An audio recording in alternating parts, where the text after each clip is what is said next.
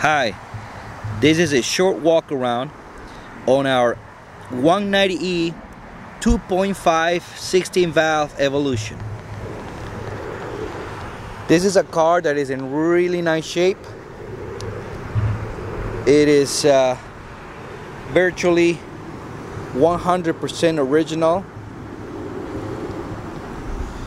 and it's number 297 out of 500 that Mercedes-Benz made for the public.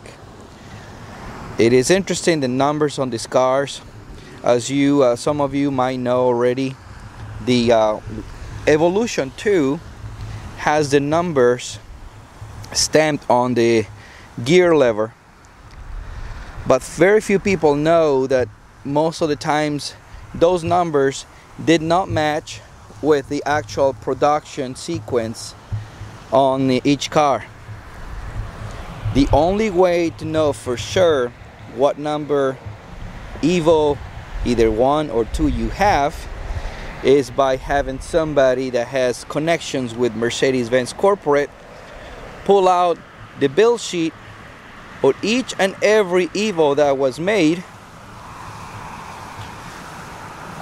and put them in sequence, and that is the only way to know what car number you have based on the VIN number.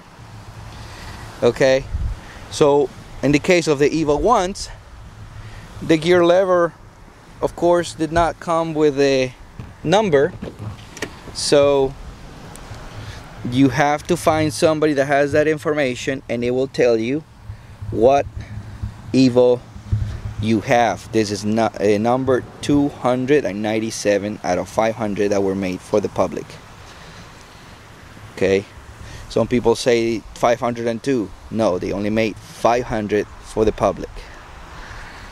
This car has the rare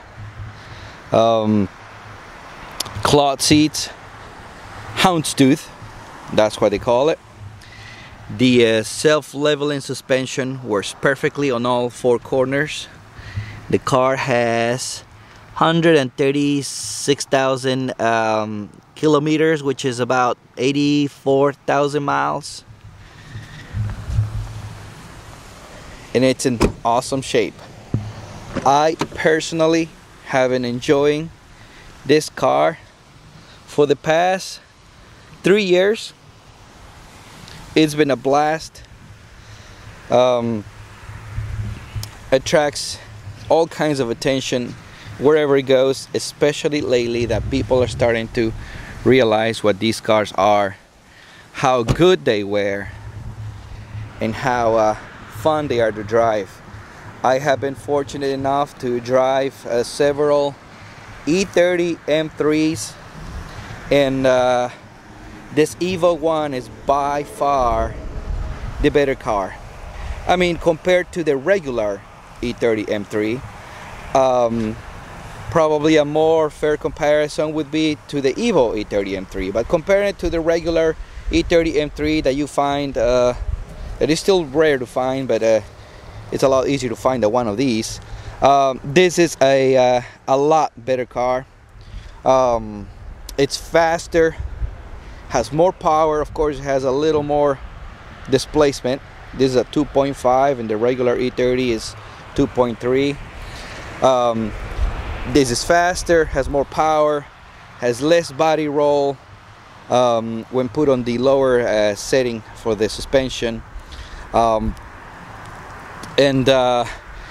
it feels better built, better quality of the materials, more solid, and the sound it makes, it's awesome. So I'm gonna do a short video drive shortly, so you'll see it there. I'm gonna put a link at the bottom of this video to the driving video. One of the most pure driving experiences that you can find today.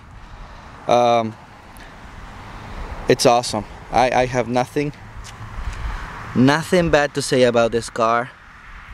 You know, compared to today's crazy horsepower figures, 205 horsepower that these guys came with a factory. Doesn't sound like a lot, but it's the way it handles.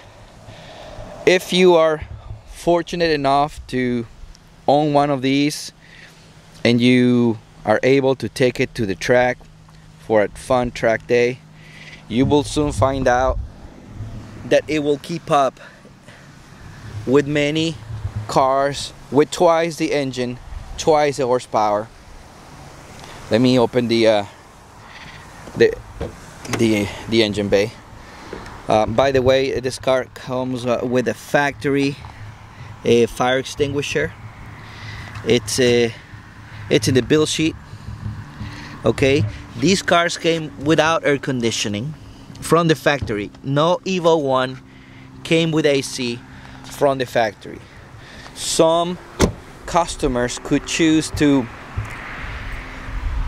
I'm trying to do this with one hand, sorry. I'm gonna put the camera down for a sec.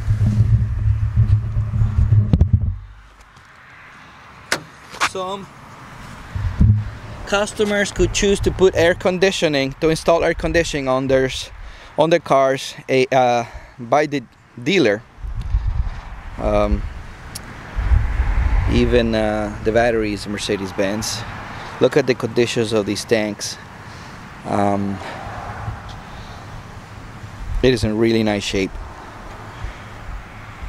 This car won several awards during my ownership for the past 3 years, more or less.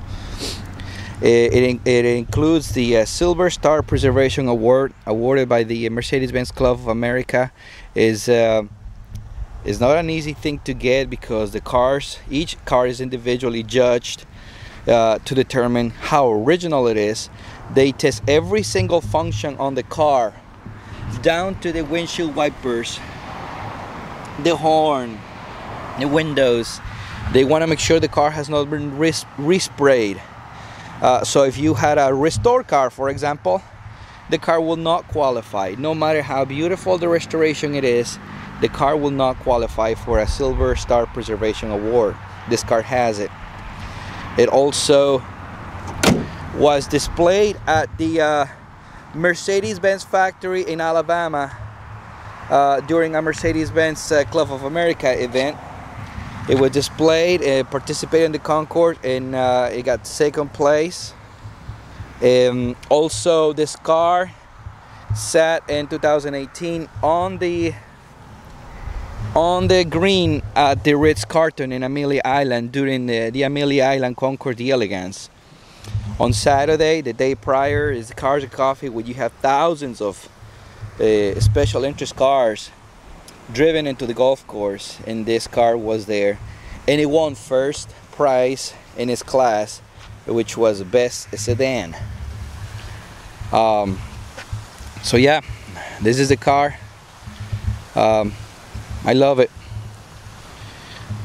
Probably by far one of the best classics, or the best classics we've ever owned.